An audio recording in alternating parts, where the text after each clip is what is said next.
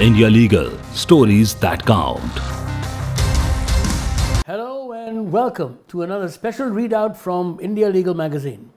As you know, we're the nation's first political legal independent weekly focusing on controversial issues of national and international importance. The video readouts we present to you regularly are the editorial team's choice of the most significant stories we believe should receive close scrutiny and wide circulation. You can watch them along with the visuals or listen to them as you would a podcast. Now, in this week's readout, we focus once again on what is an obvious subject for India Legal: the courts and gender bias. This has been the subject of continuous debate on India Legal programs broadcast on APN TV, which is our sister concern, as well as our web portals, both APN portal and the India Legal portal. Now, nowhere in this essay is the name of Bilkis Banu, the gang rape victim whose child was snatched from her and the baby's head smashed by the culprits. Nowhere is she mentioned by name. But this readout could well be about her because it concerns every victim.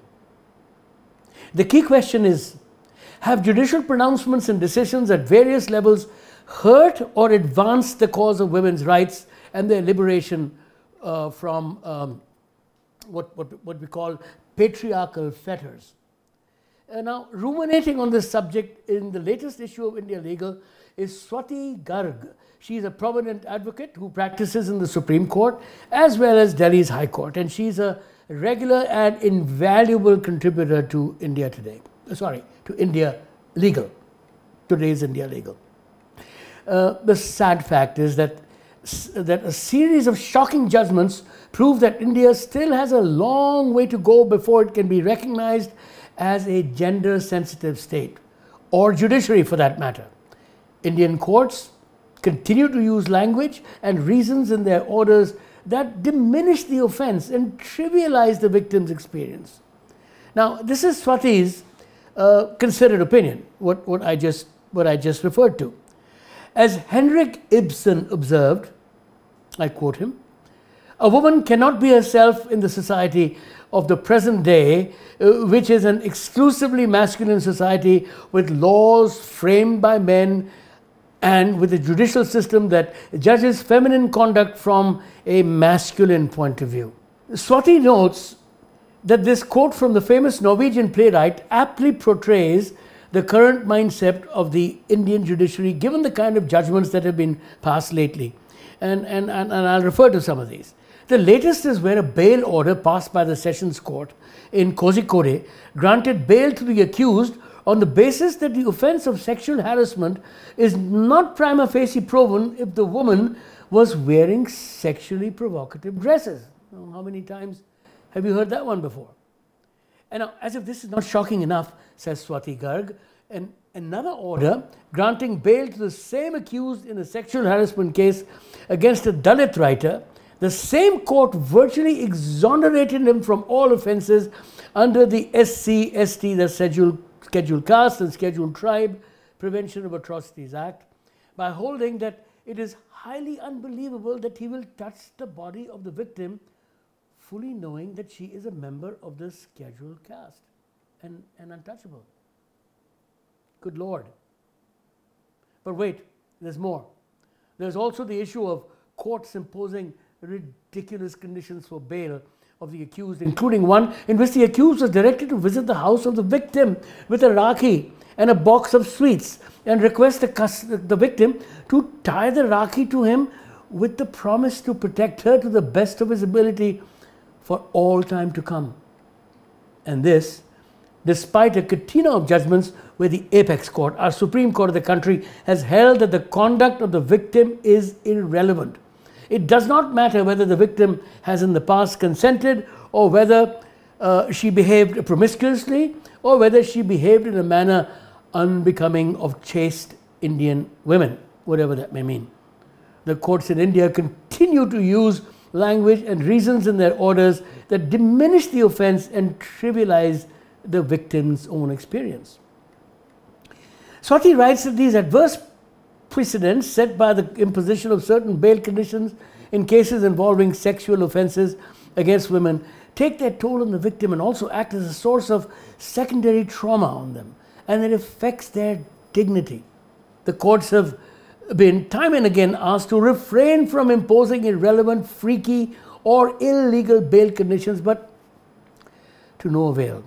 Every few months we come across that one order which not only shocks us to the core, but also pushes the Indian judiciary back by a decade or more.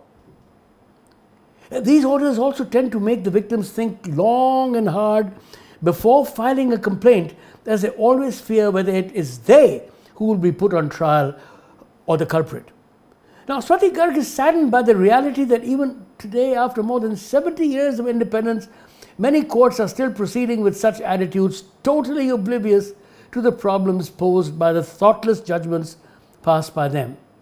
Now, a case in point is the one where, while granting bail to the accused on charges of rape, the judge had imposed the condition that the accused shall register himself as a COVID-19 warrior, and he was assigned to work at the COVID disaster management at the discretion of the district magistrate. In another shocking case, bail was granted to the accused again on the charge of rape on the ground of the conduct of the victim. These judges, or the judge actually in this case, observed that nothing is mentioned by the complainant as to why she went to her office at night, that is at 11 p.m. She is not objected to consuming drinks with the petitioner and allowing him to stay with her till morning. The explanation offered by the complainant that after perpetration of the act, she was tired and fell asleep is unbecoming of an Indian woman, so says the judge. That is not the way our women react when they are ravished, says Judge Saab. I can only shake my head. And Swati Garg does not rest her case there. She says there are also many more shocking examples where the judges have attempted to effect a compromise between parties where rape of a minor has been alleged and the accused offers to marry the victim. The social activists who have been working in this field for some time insist that no such condition or observation should be made by a judge which initiates or encourages a compromise that disparages and downgrades an otherwise heinous crime, thus indicating that such offences are remediable by way of compromise by marriage.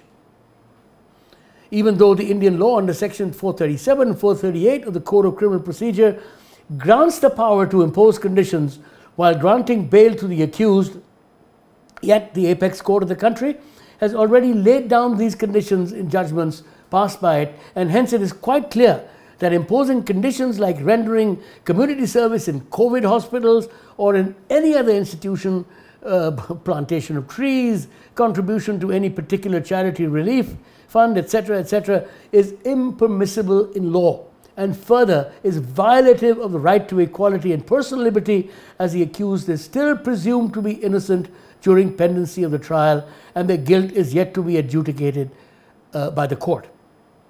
Now, another class of thinkers also states that the court cannot assume the role of a social reformer or fundraiser for activities and charities and impose conditions which have no nexus with the offence or relevance with the object of the bail provisions while deciding these bail applications. The reformers also contend that not only are such remarks unacceptable and have the potential to cause grave harm to the prosecutrix, as the complainant is called, if it's a female, and society at large, but they also hamper progress of society and adversely affect the thought process of today's youth. Care must therefore be taken to ensure that judicial orders conform to certain judicial standards and impose only those conditions that are permissible in law, and necessary steps must be taken to ensure that this does not happen in the future. It can also not be disputed that the root of the problem lies in ignorance and the lack of empathy.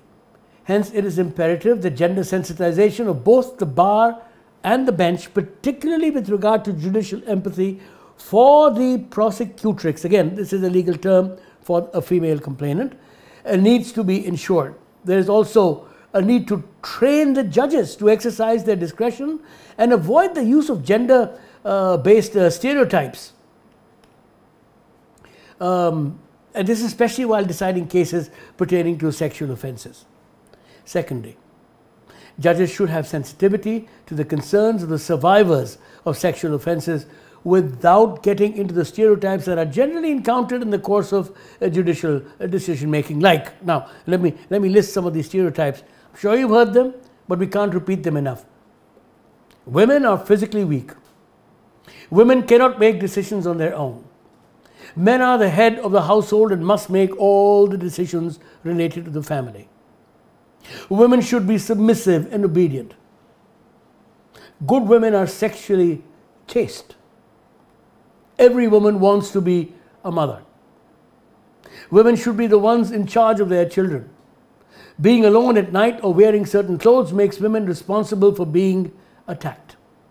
Women are emotional and often overreact to dramatize, hence it is necessary to corroborate their testimony. Testimonial evidence provided by women who are sexually active may be suspected when assessing consent in sexual offense cases. And lack of evidence of physical harm in sexual offense cases means consent was given. The list defining and demeaning women includes many more such gender-insensitive attitudes. These are what the English language describes as shibboleths. Swati Garg reminds us that also that any condition that mandates or even permits the contact of the victim with the accused needs to be avoided at all costs, and it must be ensured that the complainant is protected from harassment of any kind from the accused. The complainant also needs to be informed immediately that the accused has been granted bail, and if there is any peculiar circumstance in which may require additional conditions for her protection, then that must be taken into consideration. Gender violence is most often unseen, shrouded in a culture of silence, and hence goes unreported. The causes and factors of violence against women include entrenched unequal power equations between men and women that foster violence and its acceptability, aggravated by cultural and social norms, economic dependence, poverty, and alcohol consumption. The Indian scenario, where the culprits are often known to the woman, actually, the social and economic costs of reporting such crimes are high. General economic dependence on family and fear of social ostracization act as significant disincentives for women to report any kind of sexual violence, abuse, or abhorrent behavior. It can safely be said that the actual incidence of violence against women in India is probably much, much higher than the data suggests. And women may continue to face hostility and have to remain in environments where they are subject to violence. It becomes the unequivocal duty of a judge in this situation to abstain from manifesting bias or prejudice towards any group or persons on irrelevant grounds, as judges play a vital role as teachers and thought leaders. It is their role to be impartial in words and action at all times. If they falter, especially in gender-related crimes, they imperil fairness and inflict casual blindness on the despair of the survivors. As I said earlier, this could well be an essay on Bilkis Banu and her plight and her tormentors, without mentioning her name. And I thank Swati Garg for taking yet another step in sensitizing our readers, and particularly the justice delivery system, to the evil that is so deeply rooted in our social structure and cultural ethos. This is your host, editor, Inderjit Badhwar. Until next time, goodbye for now. India Legal, stories that count.